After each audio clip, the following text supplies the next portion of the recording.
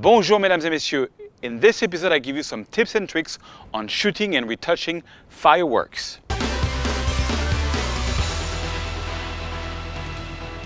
Bonjour mesdames et messieurs, my name is Serge Ramelli. I'm a French photographer living in the beautiful city of Paris, France, and I make 2 tutorials per week. Click here if you want to get the raw file for this episode and all the past episodes. And also to subscribe to my newsletters, you will get special discount up to 40% on all my training. But you have to subscribe to the newsletter to get the codes. Click here if you want to subscribe to my YouTube channel and get it in your YouTube notification every week. Last week, I showed you some tips and tricks on using the Sony a7R. It's a great camera that I really love. This week, the 4th of July just happened and fireworks is all over in France. We also have the 14th of July. So I'm going to show you my best tips and tricks on shooting fireworks. But before that, I just want to remind you that I have a new course that came out from Dare Stevens, my good friend, on Adobe Premiere Quick Start. The idea of the course is in a couple of hours to get you started with editing and using Adobe Premiere. I think as a photographer, Adobe Premiere is very key because we all do videos for weddings, friends, interior, and using Adobe Premiere is very key. That course is perfect to do it. Actually, Dare is going to show you how he made the intro of my new short that I did a couple of weeks ago. He made the intro and he's going to use all the clips from that to get you to master Adobe Premiere in no time. All right, with no further ado, let's start and let me show you my tips and tricks on fireworks. Bonjour, mesdames et messieurs. And the 4th of July was just around the corner and it gave me the idea of giving you some tips and tricks on shooting fireworks. I should have probably done it before the 4th of July so you would be ready, but better late than never. In France, we have a big celebration where there's a lot of fireworks. It's called the 14th of July, the Bastille Day, I believe that's how you call it in the US. And actually and there's this tradition in Paris is that they do a huge firework on the Eiffel Tower. So it's pretty amazing. The only problem is there's literally millions of people coming and you better come like hours in advance. And I actually went there with a motorbike so I could squeeze in between the people, because the first time I went there, I think it was the year before, I went by car. There was so many people. I went 3 hours in advance that I couldn't park. And when I finally parked, I arrived and it was the last fireball I could see. It was finished because it took me like 4 hours to get there. So this year, I didn't go with family. I just took my motorbike. That was like in 2009. That was 4 years ago. But I just want to show you, it's one of the best fireworks I ever got. I mean, it's not every day that you see a huge fireworks on the Eiffel Tower. And this one was really cool. So first, let's talk about gear. Of course, when you want to shoot, that's my experience. But first, of course, you got to have a tripod because we're going for long exposures. And you need a remote, with it wireless or with a cable. You need to be able to not touch your camera and take a shot. I always shoot manual. I always go ISO 100. Usually on my f-stop, I'm between 7 to 11, and this time I was at 7.1. I focused on the Eiffel Tower using the preview. You use the live view and then you zoom in, and then you make sure you're dead focused on the area where there is going to be a firework, and then you turn off the autofocus because it's very hard for the camera to focus during the night. So it was easy for me because you had the Eiffel Tower. If you don't have the Eiffel Tower, well, you can do the same thing and you focus on one of the fireworks, making sure it's very sharp, and then you just stop your focus right there. Okay, and I went manual now. What I find, I tried many different settings, 4, 5, 6, 7, 8 seconds. What I find to work really well is 4 seconds and 7.1. I know a lot of people is using F11 and 4 second. I'm using 4 second and 7.1, but that's just me. So I'm on manual and I put in just 4 seconds and 7.1. If you find it's too dark, you just can add 1 or 2 more seconds, or you can, maybe don't try to so much lower your aperture because you want the whole photo to be sharp. But anyways, over the years I've done a numbers of fireworks, and 7.1 and 4 seconds has always been my lucky number.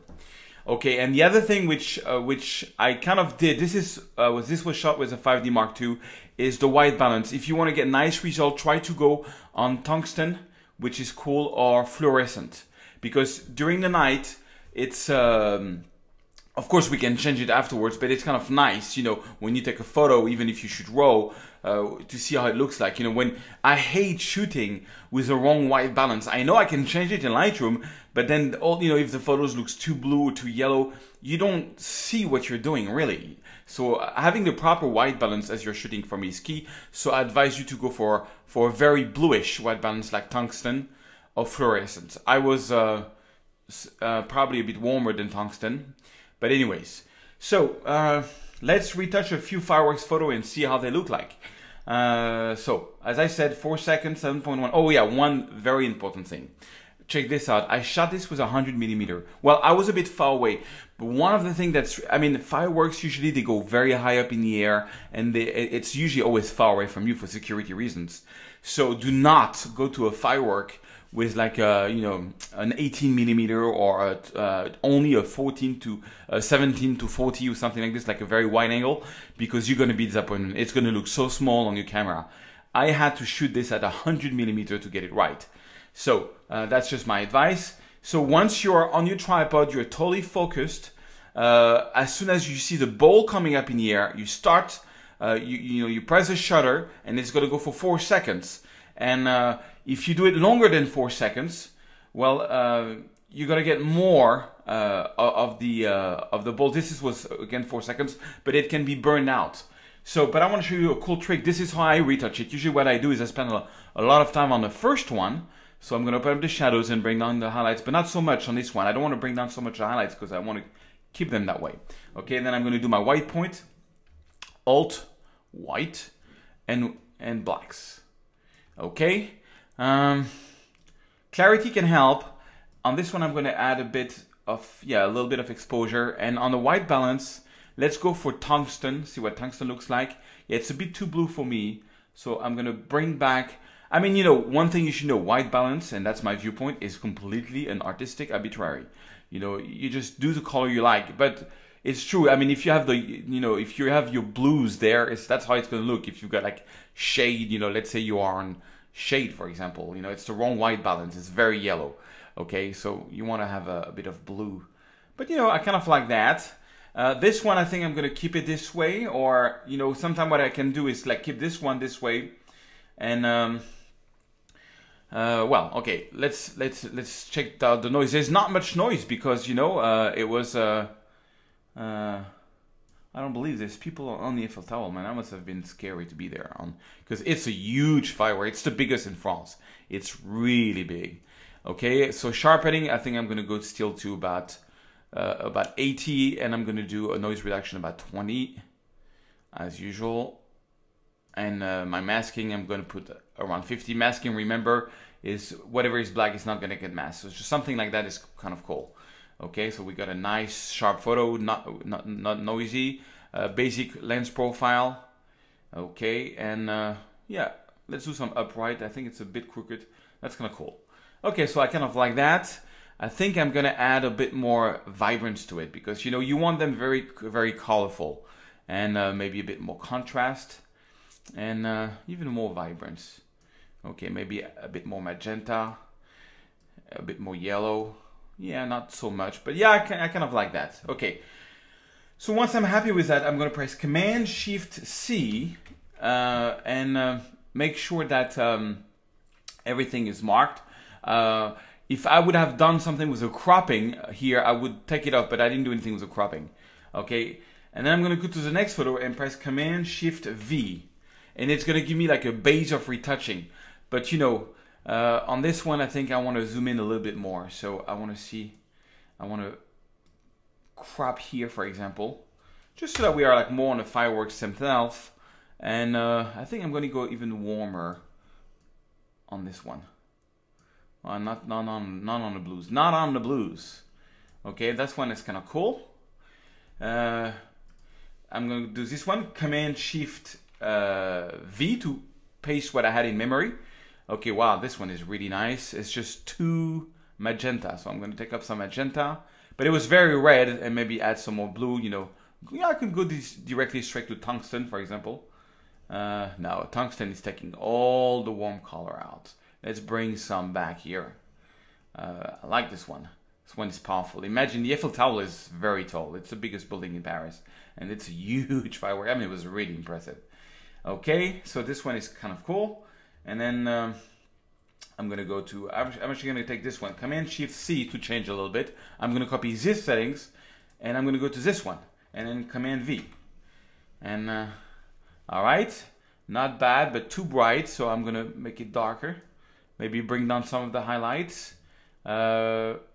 Bring back some, no, take some warmth out. I think this one is tricky. I mean, the white balance is really an artistic decision. I think I would do something like that. Maybe bring the highlights a little bit. You know, just play around. Okay. Command V. This one is funny because this one is look at that. It's just starting. You know, the fireworks are just starting. I mean, it must have been scary to be very close. It was really hard to get close. But oh, I like this one. This one's powerful. Okay, and the last Command V. Boom. This one, it was really cool also. And voila, so this is how I shot and retouched some of the, and let me show this to you again. So it's a nice thing. Just make sure it's very easy.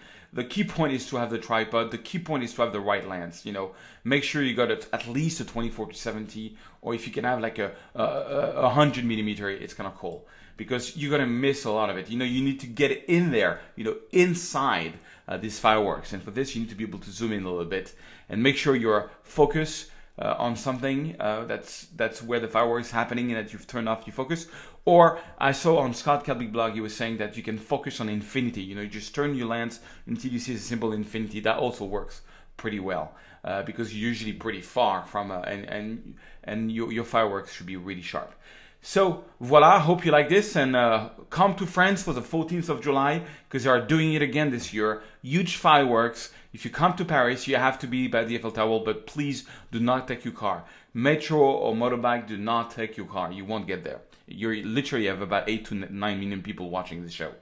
Okay, so thank you very much, and I'll see you in another episode.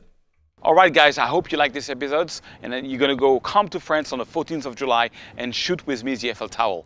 That'd be very nice. I thank you very much, and I'll see you in the next episode. Au revoir.